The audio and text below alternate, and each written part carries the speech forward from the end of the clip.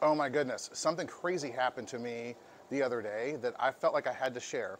I went on what I thought was going to be a normal listing appointment, and when I got there, I realized I was dealing with the family of someone who had just recently passed. And they were showing me the house, and we were talking back and forth about some things that needed to be done to get the house ready for sale.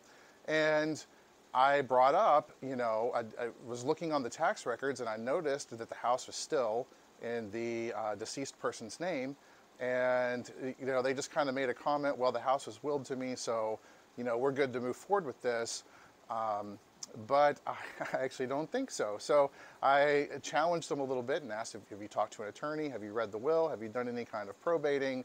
Because I didn't see a living trust listed anywhere, and they didn't really have any paperwork. So I gave them some recommendations for some attorneys that could handle the situation that they're in, and I just said you need to verify and make sure that you can actually legally sell this house. So that's something to know, whether you're going to be selling a house or whether you're working with me buying a house.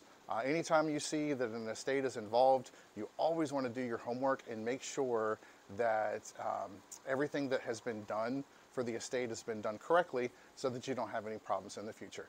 Anyway, this has been John Mays with Century 21 Mike Bowman. Y'all have a great day.